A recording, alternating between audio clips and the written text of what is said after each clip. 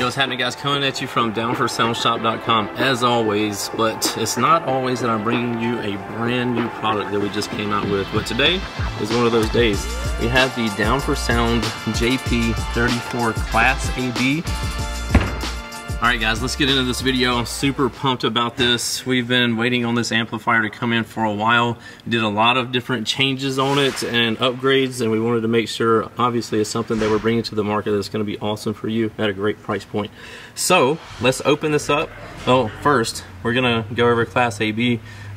This Class AB is going to give you better sound quality than a Class D amplifier. I'll leave it at that. If you want to know the details of it, go over and subscribe to Williston Car Audio Labs and check out his channel. He does all of our dyno videos, and he knows all the ins and outs of the amplifiers and stuff in detail. So if you want to learn a lot about car audio, be sure to check him out. So RMS power at 4 ohms. 134 by 4. Again, this is a Class AB amplifier, so usually Class ABs are bigger and they don't put out as much power as a Class D, but they sound great at the power that they do put out. So again, 134 by 4 at 14.4 is the power rating, and also you can check out the dyno video on this amplifier from Williston Car Audio Labs.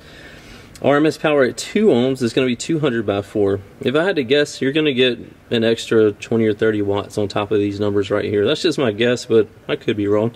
So be sure to check out the dyno video. RMS power at 4 ohms bridged, 500 by 2. Dimensions, we're going to go over that once we take it out. So the rest of it's kind of standard operating procedures. So we're going to go ahead and open. Do we have Class AB technology lives? So it is live. Man, so many people.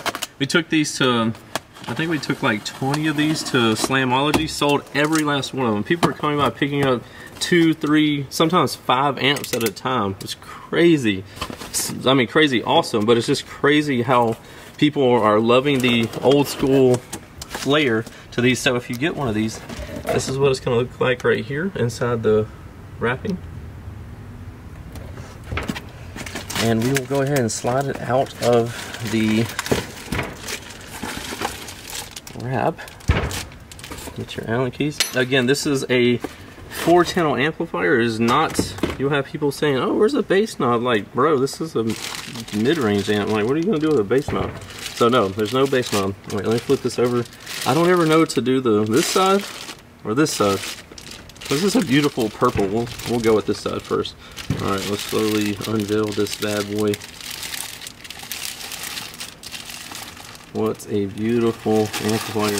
This is actually my first time seeing this and holding one in person. They came in while I was out of the country, and I missed it by a day. So I think I flew out on Friday or Saturday to go to Cabo San Lucas, and the container showed up at our door Monday morning, so I missed it. Everybody else got to see them. I was seeing pictures of people opening them up before I even got to see them, so a lot of you got to see it before I did. So this is actually my first time actually kind of handling one and seeing the beauty of this amplifier, but everybody's been super stoked about how they turned out. So we have this beautiful purple color that I didn't think I was going to be a fan of, but man, it looks super nice. We got the laser etching for the Down for Sound logo and the JP34 AB model number down here. And go ahead and flip it around right here. So on this side, we have the power and ground, which is going to be 4 gauge. Again, this isn't a insanely powerful amplifier. It's for mids and highs, so you really don't need 0 gauge inputs on this. 4 gauge is more than adequate. Then you have your power protecting clip lights, just like we have on all of our amplifiers, so you know if you're getting into clipping or not. Just don't be clipping, man. If you clipping, you tripping. Over here you got your 8 gauge speaker wires. I'll go ahead and flip this around and show you the crossover side. And again, if you want all the details on the crossover side and all the nitty gritty, be sure to check out the video from Williston Audio Labs. He can tell you a lot more about these than I'm going to take the time to tell you, because he's very knowledgeable in that. So we got the Tiffany style RCA connections. You got your gain. You got your high pass filter. And low pass filter. Channels 1, 2, and 3, and 4. Got your times 10 multipliers. So that's going to be the light end of the crossover section for this amplifier. Let's go ahead and flip it over and show you what a Class AB amplifier looks like on the inside. Is it upside down? It is upside down. Let me make sure I get that right for you. Alright, so you can see we got the little cap stickers on top of the caps right here, but as far as the amplifier, you can notice one thing about it that you may have not seen on any of our other amplifiers besides the 13.2. So this amplifier has 2 fans on it. Why is this? Because Class AB tends to run hotter than a Class D amplifier. So it's going to put out cleaner power, it's going to give you a cleaner sound, but it's going to get warmer doing it. So you always want to make sure you have adequate spacing around this amplifier. You can kind of tell if you look at it. Let me see. So you can see you see right here there's a gap up under there. So on our end plates over here, we purposely make them a little bit longer to hold the amplifier up off of whatever surface you're mounting it to. Please don't mount your amps to your subwoofer box. For the love of the bass guys, please don't mount your amplifiers to your subwoofer box. This is one of the #1 failures that causes amplifiers to fail. So mount them somewhere else, not on your subwoofer amp or subwoofer box.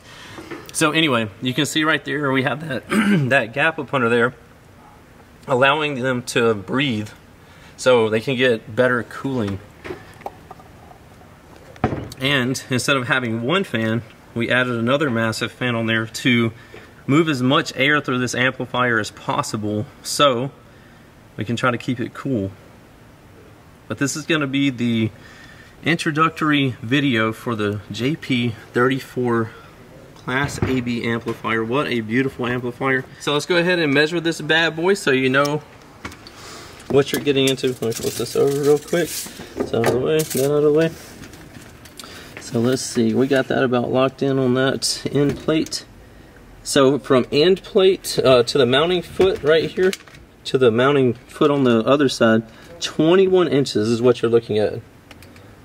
Actually, the speaker terminal hangs over a slightly past, so let's go with 21.5. 21.5 on the length. Then on the height, we're gonna go with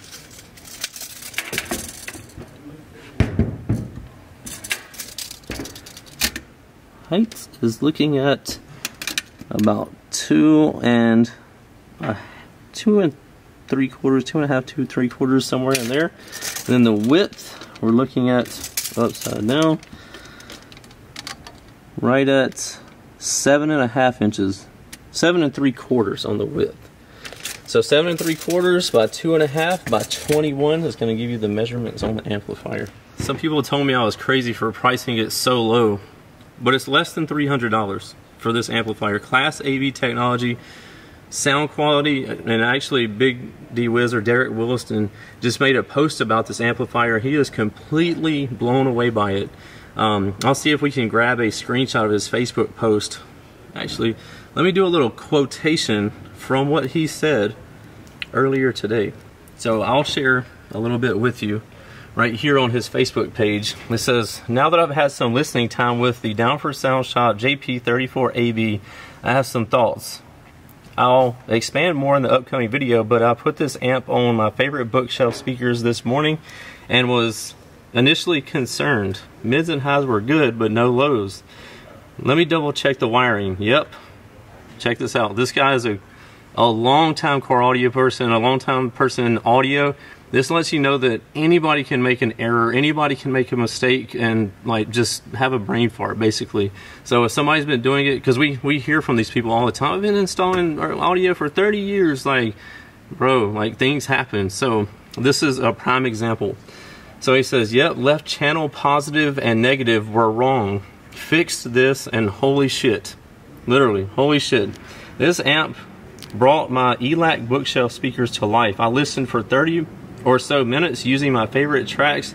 Then I decided might as well hook up the channels 3 and 4 to the kicker quad box that he has.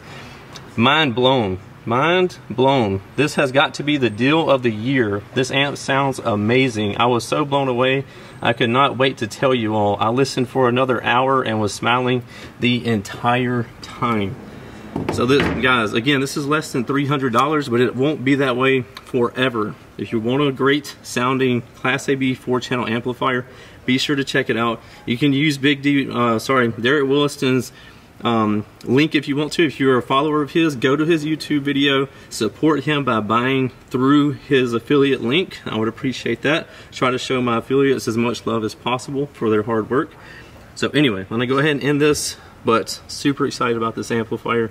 If you'd like to check it out and support me through this video, all you have to do is click on the link in the description. It'll take you directly to this amplifier on my website. I guarantee you, you'll love it. Appreciate your time. If you have any questions regarding it, post them in the comments below. We'll see you in the next one. Later. What's happening, guys? If y'all enjoyed all the hot content that you saw in that video, be sure to follow me on YouTube, Facebook, TikTok, Instagram under the Lifer Price, and also Down for Sound Shop on Facebook and Instagram, and don't forget Snapchat. I'm JP34 on there, so be sure to check me out there. We'll see you in the next one. Later.